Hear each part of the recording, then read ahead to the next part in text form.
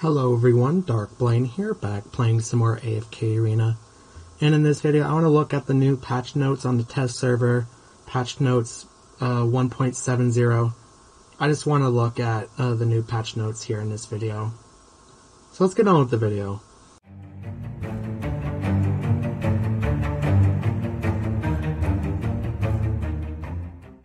Okay, so I'm going to go over to the mail here. And yeah, the patch notes have already dropped, so but I just want to make a video about it though. Just want to make a video about the patch notes. So yeah, I'm just gonna go ahead and start reading the patch notes 1.70 here. And as always, first off, they start by giving us 1,200 diamonds after the event or after the update has been added, which I did collect. I collected the 1,200 diamonds that they gave us.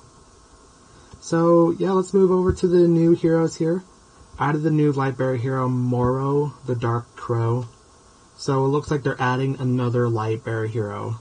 So, the Lightbearers are probably the worst faction in the entire game. Most of the Lightbearers don't see any use anymore. So, hopefully Moro, I'm going to call him Moro. Hopefully, this hero can provide some use in the game.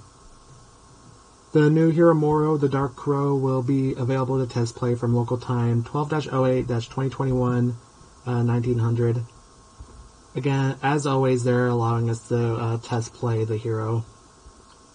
The Bountiful Trials event will be available for Moro, the Dark Crow, as of local time 12-08-2021 1900. And also, as always, they're giving us the Bountiful Trials for Moro. So, nothing new there. Added new Guild Trials play mode. Players can visit Moro's Arena of Trials and use the new hero in different formations to defeat enemies of increasing difficulty levels and win rewards. Okay, so Guild Trials play mode, that's something I've never really seen before. When you visit Moro's Arena of Trials, use the hero in different formations, and then you can defeat enemies with increasing difficulty and get more rewards from that. So we'll have to see what that does for the Arena of Trials here. And that's it for new heroes. Time for the new additions and optimizations here. Added a new skin for Arthur Pendragon called King's Break, which can be purchased for a discounted price at the wardrobe during a limited event period. This skin will be removed from the wardrobe after the event. So they're giving us, we have the new skin for Arthur here, King's Break, and it doesn't say anything about it being within an event. It doesn't say about like getting it for free from an event, I should say. So it looks like this skin might be pay to win. You might have to pay for this skin. Which the engraveyard thing going on right now, a lot of people might not buy this skin here. Added a new skin for Entendre, Desert Fury, called Summer Moon, which can be acquired from participating in the upcoming event or purchased for a discounted price at the wardrobe. So here's Entendre's skin, Summer Moon. This one looks like you can get it from an event here. So it looks like this one you can get for free. So the one I was looking most forward to was Arthur's skin, so saying that it might not be for free, the Arthur skin might not be for free, is kind of disappointing to me. Added Crystal Vault. Players whose resonating crystal reach the required level will be able to access the Crystal Vault and purchase rare items. So it looks like if your resonating crystal is at the level required, you'll be able to get even more items. Purchase rare items from the Crystal Vault. It doesn't say what level your resonating crystal has to be at, but we'll have to see about that there. Added a new limited time event called the Big Give Back, which becomes available on local time 15-08-2021 1900. So I'm guessing this is the event where the Entendre skin will be, the Big Give Back, so we'll have to see what that event looks like. Added the adventure Lost in the Wild to the Voyage of Wonders feature, which will be available from local time 13-08-2021 1900. So as always, they're adding another Voyage of Wonder, Lost in the Wild. So just some more rewards there from the Voyage of Wonder. Added the adventure a Windfall Gorge to the Trials of God feature. Players can unlock this adventure by completing stage 35-30 of the campaign and by completing 100% of the Windfall Gorge adventure found within the Wandering Balloon.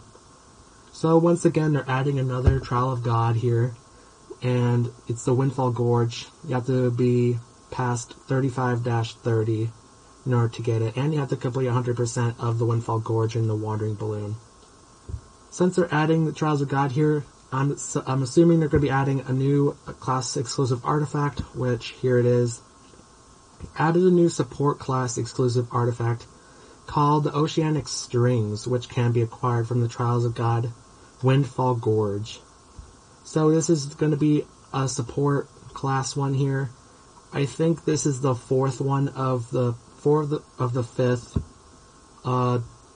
class exclusive artifacts that they have for this third round of class exclusive artifacts. I believe the last one they have to add here is the Ranger one. We'll have to see what this support one does, the Oceanic Strings. Reduce the difficulty of certain floors between 950 and 1000 of the King's Tower, and also added more floors, bringing the total number of floors to 1100. So it looks like they're just reducing the difficulty of some stages and bringing the stages up to 1100 in the King's Tower. Players can now climb up to 630 floors within each of the 4 faction towers. Simultaneously, the difficulty of some floors between 570 and 600 have also been reduced. So it looks like they're adding more floors to the 4 faction towers. Reduce the difficulty of certain floors between 360 and 390 of the Inferno Fortress and Celestial Sanctum, and also added more floors, bringing the total number of floors to 420 for both towers. So it looks like they're doing pretty much the same thing for the Inferno Fortress and Celestial Sanctum as they did with the 4 faction towers. Optimize the Oak Inn's furniture draw mechanic. Duplicate mythic furniture will not be repeatedly drawn before a hero completes their 9-piece set. Now, this sounds really good. What I'm getting here is that no matter what, you will never get duplicate furniture unless if you have their 9 of 9 set. So it looks like you don't have to worry about getting duplicate furniture really anymore with this update. Added new rare enhancement tokens to the barracks. The goods within the barracks will be refreshed when this update goes live. Looks like they're adding rare enhancement tokens, so pretty good there. Adding more stuff to the stores. After reaching Ascended 5 stars with the Celestials and Hypogeans available within the Challenger store, the original heroes will be replaced with Elemental Shards, except Flora, the Serene Promise. The goods within the Challenger store will be refreshed when this update goes live. So it looks like as soon as you get 5 stars with the Celestial Hypogeans, so you have Athalia, Aziz, I believe Orthos and Zolrath are in there. Except for Flora, you don't get it with Flora. You will get elemental shards from that. So one of the enhancement resources, or engraving resources, I mean. Updated popularity boards to include popular heroes and formations used in the Celestial Sanctum, Infernal Fortress, and Twisted Realm. Grotesque Mage. So it looks like they're going to be giving us popular heroes and formations in the Celestial Sanctum and Infernal Fortress, which sounds good. And also for the Twisted Realm, specifically the Grotesque Mage. Added Elemental Shards and Elemental Cores as selectable rewards for the monthly card and deluxe monthly card, and adjusted the amount of some rewards. Also increased the amount of some rewards that can be unlocked in the monthly card for some VIP levels. So it looks like they're pretty much adding the engraving resources to the monthly and deluxe monthly card. And yeah, adjusting some resources as well. So, pretty good there. Adjusted the rules of Legends Championship group stage so that formations become locked 3 hours prior to the tournament's start. A formation lock countdown timer has also been added to the interface. So I don't participate in the Legends Championship. I'm not powerful enough to do that. But it looks like for those that are able to do that, your formations will be locked 3 hours prior to the tournament's start. The unlock requirement for the Force Mania mode has been changed to stage 3-28. So it looks like they're changing how far into the game you have to be in order to get the Force Mania. Which the Force Mania, I believe, was the match 3 event with Pippa. It was brought into the game, I believe, during like the winter season. So that is all the adjustments there. Now we're going to go to hero adjustments and changes, starting with Mezoth the Abysmal Butcher. Fix an issue that was occurring when Mezoth died while using Ultimate Ability Devour, which caused the imprisoned enemy to be moved closer to Mezoth's location. So I don't use Mezoth that often, so this bug does not really go to me, or doesn't concern me really, because I haven't really seen it that much. Walker the Lone Ranger. Made an adjustment to the pellet damage for Walker's ultimate ability, Saloon Blast. Please see the in-game skill description for specifics. Hopefully this pellet damage adjustment will at least make Walker a little bit better. I did think that Walker's pellet damage was very weak, so hopefully they buff that a lot. Made adjustments to the crit damage amplification and crit damage resistance attributes. Please see the in-game description for specifics. So they're adjusting CDA and CDR here. And this update will only affect the AFK Arena test server. Final adjustments on the live servers will be determined when the official update is launched. So, yeah, this is pretty much the end of the patch notes here. So yeah, that's pretty much the end of the patch notes. I'm looking forward to Walker being adjusted here. What else am I looking forward to, I guess? Looking forward to the new Lightbearer hero. Hopefully the Lightbearer hero can bring some usability to the Lightbearers.